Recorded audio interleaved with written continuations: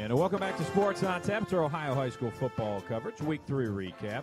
From Studio J in Brunswick, I'm Rob Troutman. We have Josh Jeffy, Ed Dick, Sean Duffy, who's clapping and getting excited with his football, baby. Dang. Wow. Hot Really excited there. Hot mic there. My bad. Josh is finding some great high school bands that have played on our show. Want to thank them all for. Do they have 290 members like the Solon Marching Band? No, but it's the Stowe? I thought it was Stowe. Hey, Solon. If there's a high school band out there that Solon wants to. had like 5 buses just for their band. I'm not even kidding you. If any high school bands want to, play a song for our show, we'll gladly play it all throughout the air. Waves here and at Rob Sports on will Tap. and when we're at the games, we will videotape your band. That's right. Bada bing, bada boom. Not the halftime show because we'd have to be up high. There's a whole 9. Yeah, there's a whole thing towards that. Yeah. But let's jump right into the Suburban League, the National Division, Ed. And how did your games go this week?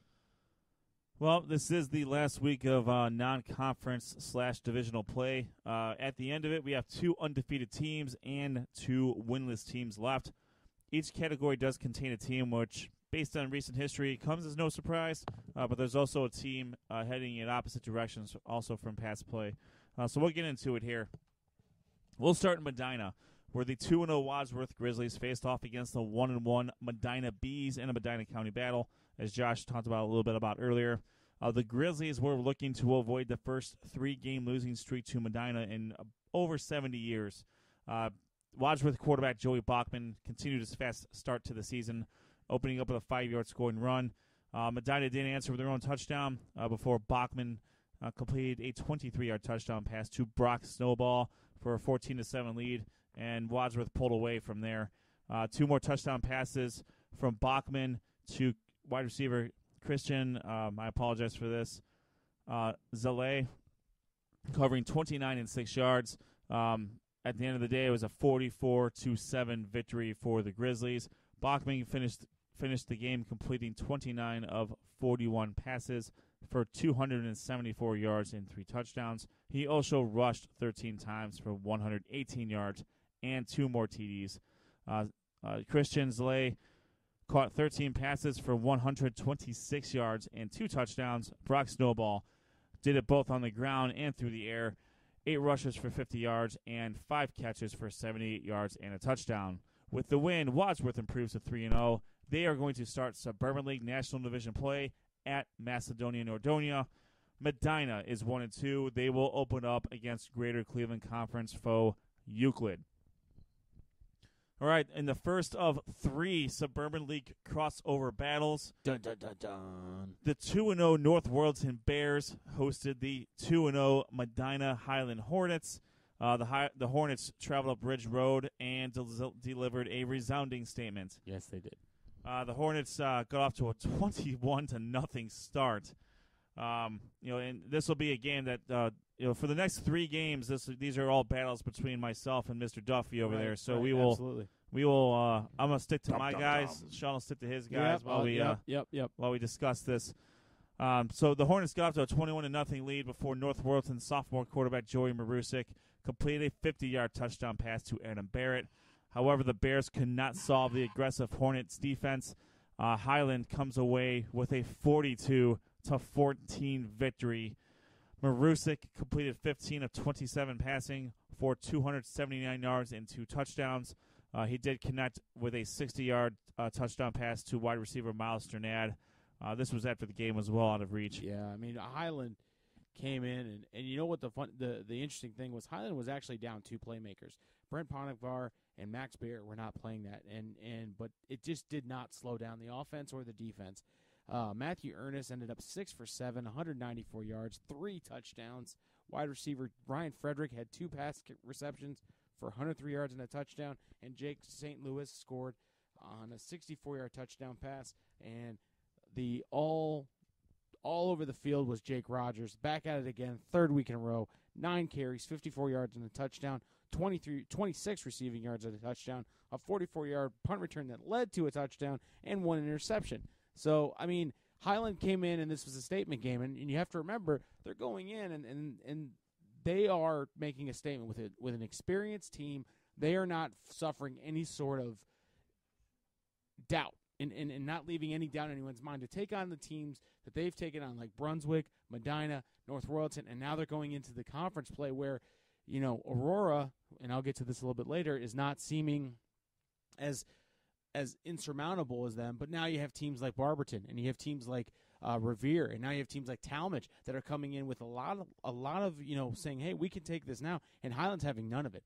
I believe Highland is really setting themselves apart in the American division and for the playoffs going ahead. Yeah, absolutely. I mean, that defense was very stout.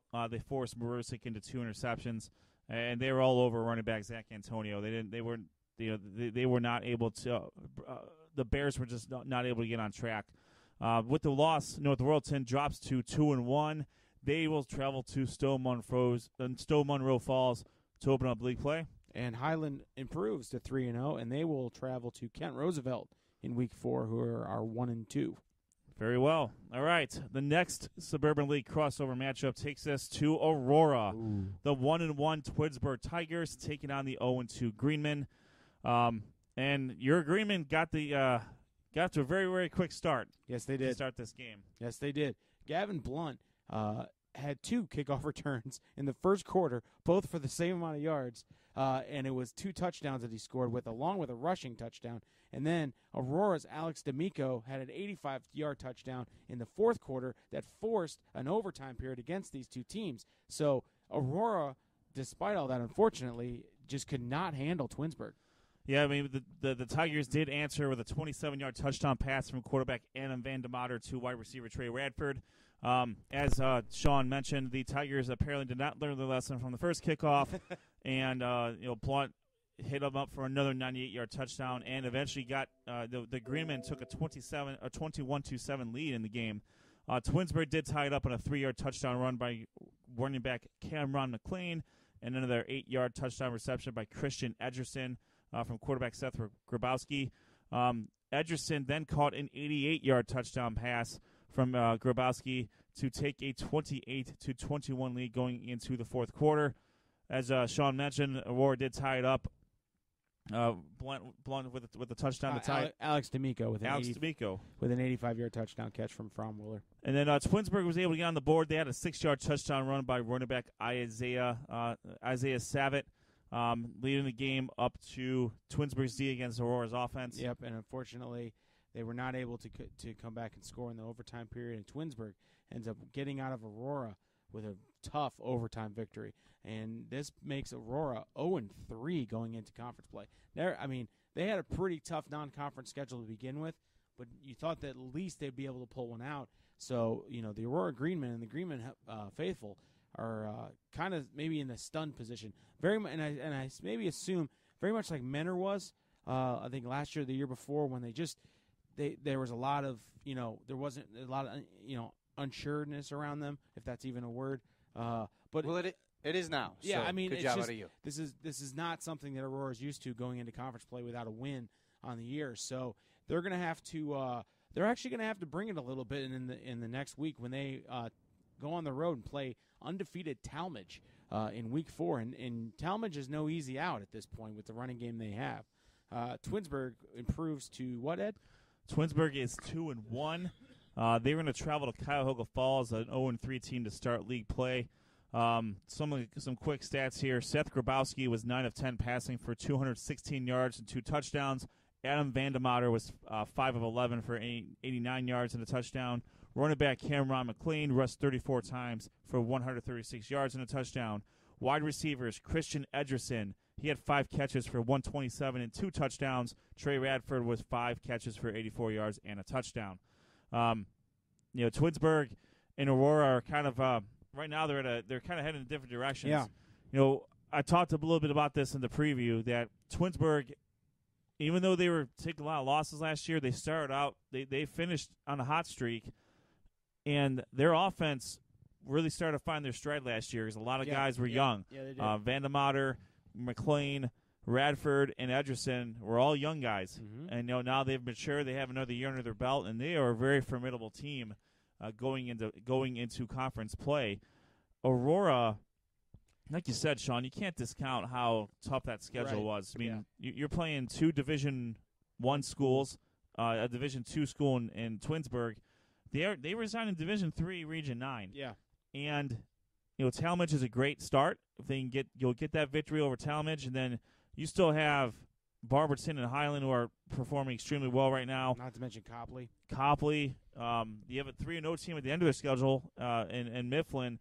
It's not out of the realm of possibility that Aurora can run the table. Right, maybe absolutely. even get 6 wins and probably still get in. Yeah, and look, you could conceivably see all 6 of those wins. Again, it just you wonder what the mindset of an Aurora team is. They're not used to having this type of adversity. Usually, they're coming into conference play with 1, maybe 2 losses. Not to be 0 in the season going into conference play. That puts a lot of pressure. And again, we talk about this all the time.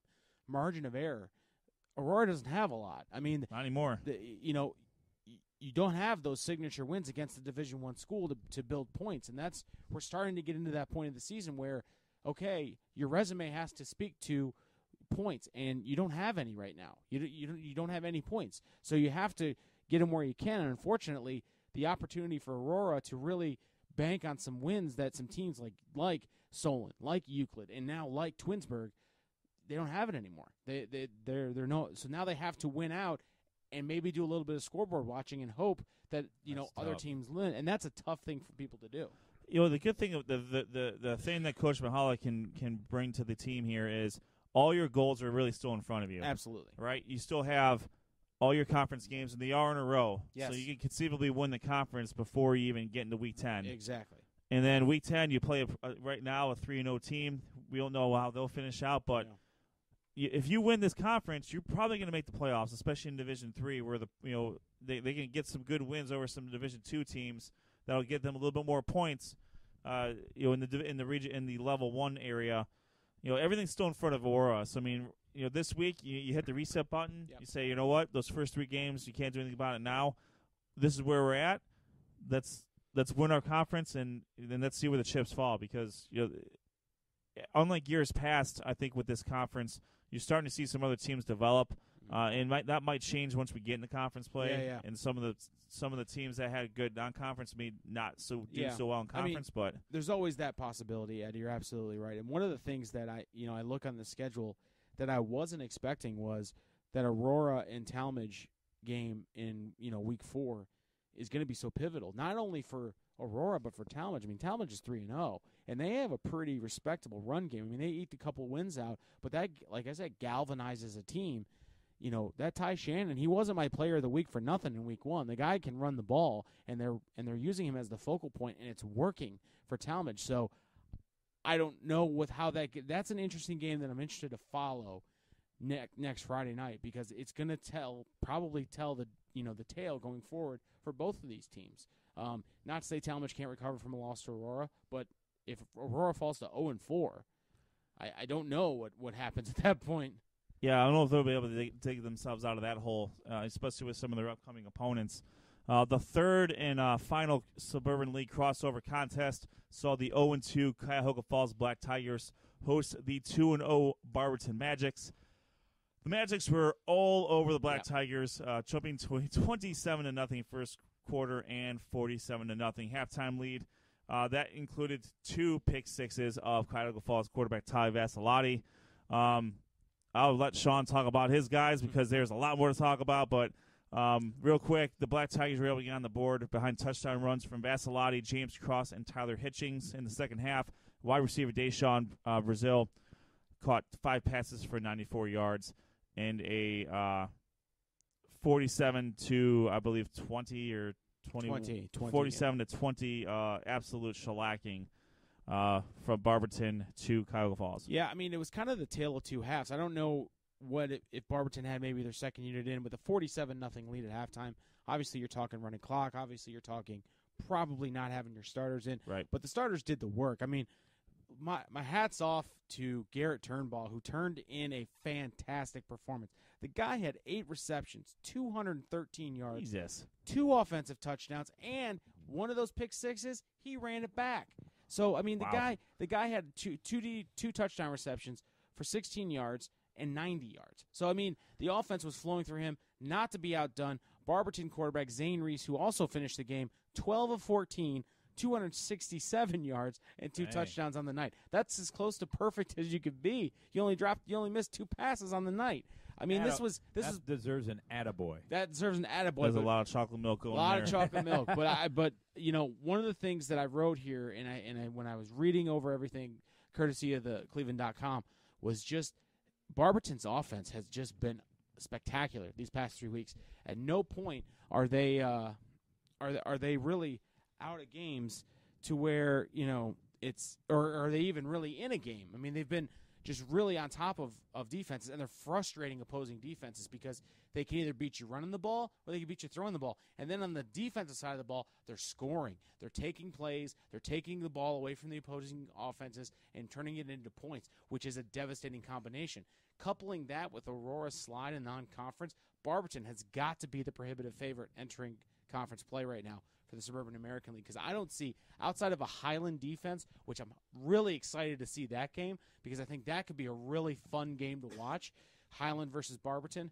I really do think those are the top 2 teams that I expect a lot of here. Copley's still there. Aurora's still there. But right now, Barberton is staking a claim saying, we are the team to beat in the American Division, and we are here to stay. So congratulations. I actually put Garrett Turnbull is now my player of the week given that performance. I mean, the guy was all over the place. It was tough. It was a coin flip between him and Jake Rogers from Highland because Jake Rogers, for the 3rd time, has done everything. So, Jake, I promise, keep turning in performances like that. You're going to get the player of the week. But I had to give it to Garrett here because he just had a fantastic night and literally accounted for 3 of the 18 touchdowns that were scored against Cuyahoga Falls.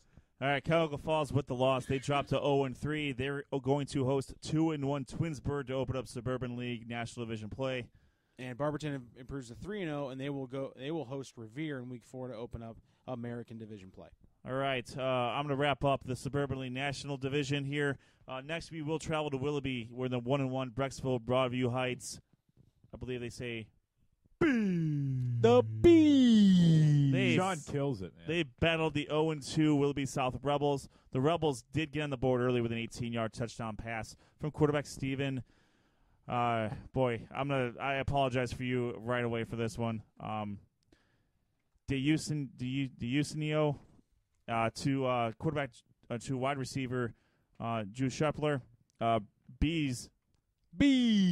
Freshman quarterback Joe Labas answered with a 30-yard touchdown pass to wide receiver Sam Wigloos. He also tapped on another score via a 7-yard touchdown run from Michael Rose. The Rebels tied up at 14. Labas then found wide receiver Kenny Ganley for a 24-yard touchdown pass and a 21-14 halftime lead. Labas found Wigloos again for a 60-yard touchdown pass, and the Bees were able to ride that cushion to a 42-21 victory over Willoughby South. Joe Labas, he threw Freshman. He threw 3 touchdowns. He also threw 3 interceptions for the Bees. The Bees defense did play very tough. They forced a fumble. They also got 2 interceptions of their own. With the win, the Brecksville Broadview Heights Bees improved to 2-1. They will open up league play against Hudson. Willoughby South is 0-3. They will travel to 1-2 Madison. 0-2 Macedonia Nordonia. The Knights, they travel to 1-1 Mayfield. The Knights hung tough with the Wildcats for the first half, taking a 17-16 lead. The Wildcats had none of that going into the second half. They really put it on the Knights. They scored 21 unanswered points, and they ran away with a 51-24 victory. One of the highlights was a touchdown pass caught by Donnie Wisniak for the Knights. Right now, similar to last season, they're just having trouble getting on track. And 0-3 is not a good place to be going into conference play with the national division. Nordonia winless 0-3. They're going to host 3-0 Wadsworth to open league play. Mayfield will start Western Reserve Conference play against 2-1 Lyndhurst Brush. Our last contest, it's a battle of top area teams as the 2-0 Hudson Explorers travel to Canton to take on the 2-0 McKinley Bulldogs at Tom Benson Hall of Fame Stadium. Hudson started the game with a solid drive, but Colt Palais was intercepted by Lonnie Richardson-Parr at the goal line. The Explorers had another promising drive. This ended in a very, very, very rare field goal miss by kicker Grant Gagne. From there, it was all Bulldogs as quarterback Elijah Curtis hit wide receiver John Mack for touchdowns of 16, 23, and 20 yards for a 20-0 lead early in the third. McKinley, they were able to get a running clock on Hudson here. They pushed their lead to 32-0 before Pelé was able to get his team on the board with a touchdown pass to Kevin Callahan. He fouled that up with a 69-yard touchdown pass to Greg Maley. Then he also ran for a 7-yard touchdown. Pelé hit Callahan as time expired for another touchdown. It all added up to a 39-27 loss. McKinley really handled the Explorers here. Pelé ended up with some pretty gaudy stats, but I have to think that was really more in garbage time. He ended up with 336 yards passing and 3 touchdowns to go with his 1 rushing touchdown. McKinley, it's not very often you see Hudson get it put on him like that, but McKinley, they're proven to be they're traditionally a very tough team, and Hudson got to see that Hudson got to see that up close and personal there for sure. But it is what it is at this point. With the loss, Hudson, they are now 2-1. They are going to host 2-1 Brecksville Broadview Heights. Canton McKinley is 3-0. They're going to open up Federal League action, hosting 2-1 Green. We'll have a more full report on this later in the next segment. Stowe Monroe Falls, they did get a 17-14 victory over the Stolen Comets, and the guys were there providing great coverage as always. So we'll go over that here in a little bit. The Suburban League National Player of the Week is Twinsburg wide receiver Christian Edgerson. 5 catches for 127 yards, 2 touchdowns, one of which was an 88-yard touchdown reception. To get I believe to get the Tigers over the hump over Aurora. If you look at the distribution here real quick of the Suburban League National League Division teams, you have 2 3-0 teams, 4 2-1 teams, and 2 0-3 teams. So you got 6 out of the 8 teams are playing the over 500 ball at the moment. So a lot of good stuff coming from the non-conference season for the Suburban League National Division. Maybe not so much this week against the American Division, but very, very good things to come. I'm looking very forward to the slate of games coming up next week in the Suburban League National Division. To wrap up the American Division, my colleague, my compadre, my cohort, Sean Duffy will go over the rest of the American Division scores. Thanks, Ed. Right now we're going to move on to Copley traveling to Uniontown Lake. Copley was able to score 21 points in the second quarter and then decided to let the defense ride it out in the second half as they didn't score another point again. But Uniontown Lake did make this a game, ended up coming down to the last, and a missed extra point cost Uniontown Lake a victory, and Copley was able to secure a victory. Copley quarterback Jacob Nedelatz had 6 completions for 106 yards and 2 touchdowns, and Copley running back Blake Trailer had 20 carries for 90 yards and a touchdown. Copley improves to 2-1, travels to take on Bedford in Week 4 because there's only 7 teams in the league. They have to play another non-conference game, so they play a very tough Bedford Bearcats team in Week 4. Moving on, the battle for the Big R Trophy against Kent Roosevelt and Ravenna.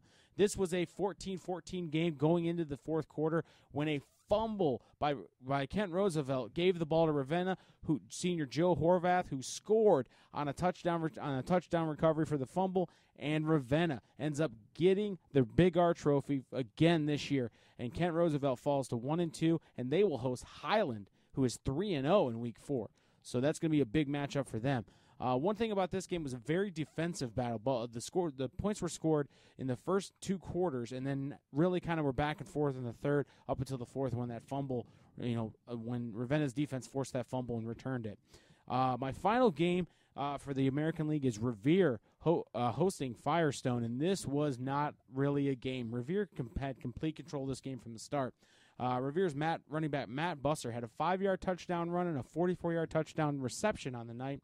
And Revere's defense also scored on a 15-yard fumble recovery to beat Firestone 28-6. Revere ends up 2-1 in non-conference play and will travel to play 3-0 Barberton in Week 4. I also want to go ahead and touch on the Buckeye Bucks as they took on the Cloverleaf. I have no idea what they're Colts. Colts. Thank you. Colts. Sorry. Apologize. Buckeye, admittedly, and this was great coverage again by the Medina Gazette, but Buckeye did not play their best game in this game. They ended up winning 28-14, but they had to rely on some big plays, specifically from Buckeye quarterback Adam Fauver, who really was the focal point. 7 for 11 passing, 121 yards, and 2 touchdowns. Also had 17 carries, 107 yards, and a touchdown. Running back Dominic Monaco finished with 18 carries, 127 yards, and a touchdown. And Monaco's late touchdown actually put the game away as Cloverleaf was a stout opponent for Buckeye's defense and offense this week. Buckeye will look to improve. Again, improves to 3-0. Will look to continue their winning ways as they host Lutheran West in Week 4. Guys, the American division is a pretty competitive one. Every team has a win. There's no unbeaten or non-win teams right now. I think this is the week. I mean, we have some pretty good matchups right now. Talmadge and Aurora is actually a more surprising game. I'm interested to see how Revere and Barberton stack up. I think that may be a good game with a guy like Matt Busser. You want to see if Highland's defense can stop him and force them to throw the ball. You mean Barberton? Barberton, sorry.